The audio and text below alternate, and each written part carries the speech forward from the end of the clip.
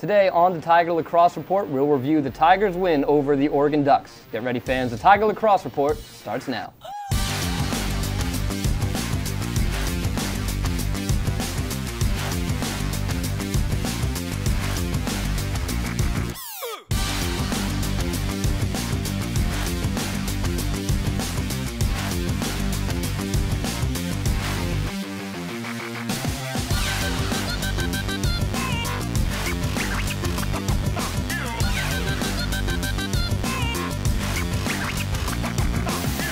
Hello and welcome to today's episode of the Tiger Lacrosse Report. I'm your host, Ben Rosenbaum.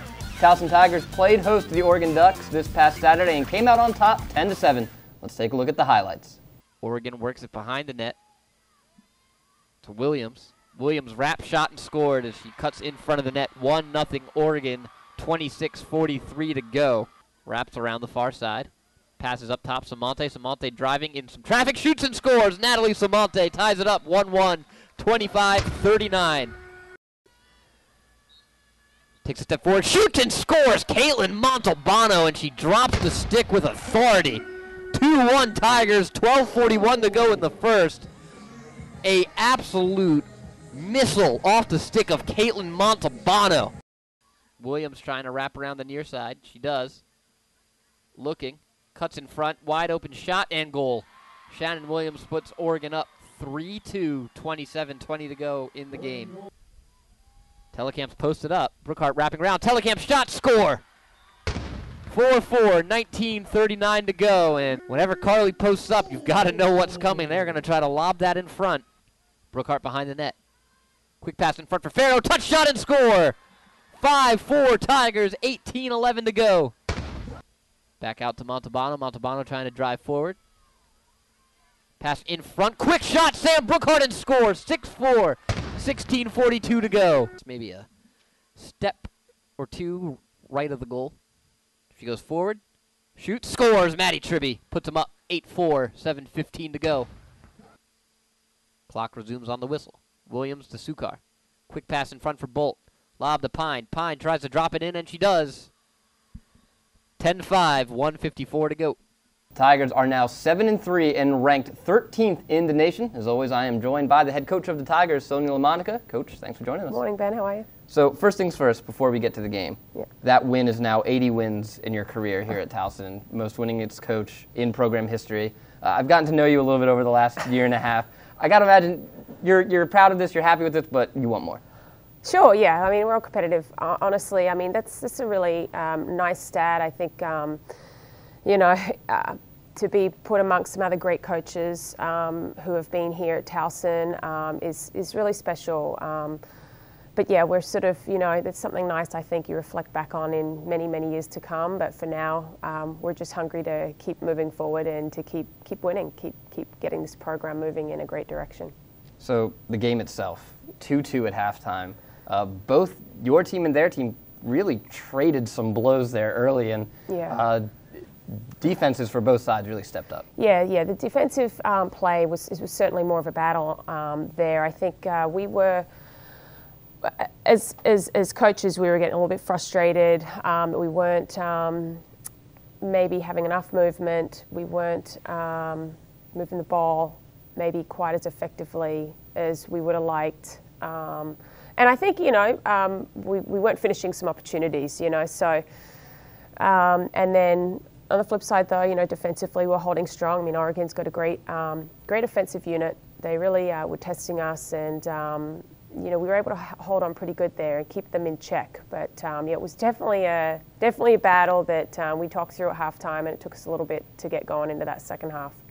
And on that defensive side for you, Angie Benson, 5 saves in that first half. Those ended up being huge saves. Yeah. And Olivia Conti has an outstanding game. She's named CAA Defensive Player of the Week. So the two of them really stepping up big. Yeah, and I mean, it might not show on the stats, but Kelly McQuilkin just had an outstanding game. We had a lot of emphasis. We knew that some of their key play generated from behind the cage. Certainly not all of their looks, but a lot of it generated from there.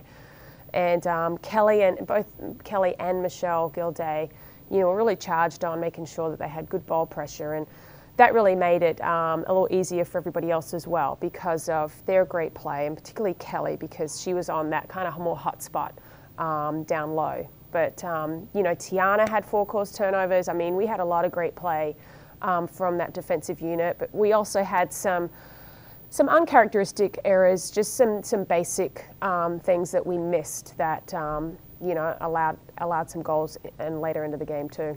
Sticking with that defensive unit, I mentioned Conti named Defensive Player of the Week for the conference. Chenoweth, McCulkin, Walfer have also all picked up some sort of CAA recognition. Yeah. There was questions about the defense following Nadia Poto and Emily Roth graduating, and Brianna Ham to an extent. Yeah. But you reloaded quickly too. And I don't think it was ever a question of, oh, we're going to be in trouble because we don't have personnel. It was more of which personnel is it going to be, which is the right fit. And we've got, you know, a great team. We've got a lot of great defenders, and the competition was really strong in the fall. And we were sort of interested to see who was going to separate themselves. So I think that was more of it. Never really a question of concern, just who is going to fill those spots. And I think we found our answers and can feel good about that. On offense, we talked a little after the game about it. You win the game, obviously, but it was an uncharacteristic sort of scoring attack where usually we have 1 or 2 girls kind of take over and go off for 3, 4, 5. Sam Brookhart, Carly Telekamp, each with 2 goals. Montalbano, Samante, Durante, Gillingham, Farrow, and Tribby all score 1. Yeah. As a coach, would you rather 1 or 2 girls take that kind of scoring load over and everybody else kind of chip in, or do you like having that spread out attack?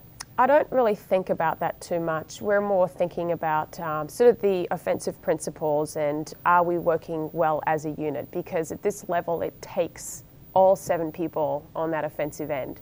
If you've got 1 or 2 people who are not on the same page, particularly if you're playing a defensive system such as a zone or a backer zone where it really calls for good ball movement, you need everybody to be involved. And so it's never about just who fed the goal or who scored the goal. You know, it's kind of like hockey. I mean, you almost wish sometimes you had that second assist as well, because oftentimes that's what led to the assist and goal. But, you know, it is great to see awesome team play. And I think in the long run, that is better because individuals can get shut down and you need other players to have confidence to step up. And the more that they have all had that experience, then the easier it is for them to, when their time or when their number is called or when the situation calls for them to step up, they're ready to do it. Caitlin Montalbano, CAA preseason Player of the Year. She got off to a little bit of a slow start once she started getting tougher opponents in Penn State and so forth. She scores in the game the other day. She's looking a little more confident than she seemed like she was maybe off her game at the beginning of the year. Yeah, you know, and I think sometimes, you know, she's a junior going to junior year. I think, you know, she's somebody who puts a lot of pressure on herself. She works hard. You know, all of our girls work very hard. And yeah, I think, you know, she's just continuing to come along. And I think the beauty is, you know, we have a lot of great players out there. I don't think you could ever sort of just say there's one person that is sort of the difference maker for our team. We have such a supporting cast where they're all involved and they all bring different strengths. And, you know, Caitlin brings some strengths for us, certainly in the midfield. I mean, she's very involved in getting the ball up the field, somebody that we rely on to do that. When she does that, we have success clearing.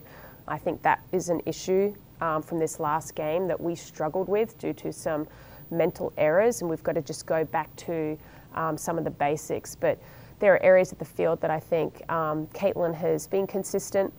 And I think, you know, when you've got a lot of talent around you, yeah, you know, it calls for, yeah, you know, doing different things and trying different things. And, you know, Caitlin is an important cog in our offensive unit. So I think she's just continuing to get stronger as the season goes on. That goal she scored that was one of the hardest shots we've seen. The 8-meter? Yeah, off the free, but that was one of the hardest shots we've seen all year. Yeah, she's definitely got a good shot when she's got some time in room, and you know, when she finishes well. I always love how she gets pumped. So yeah, we like to see more of that this season. All right.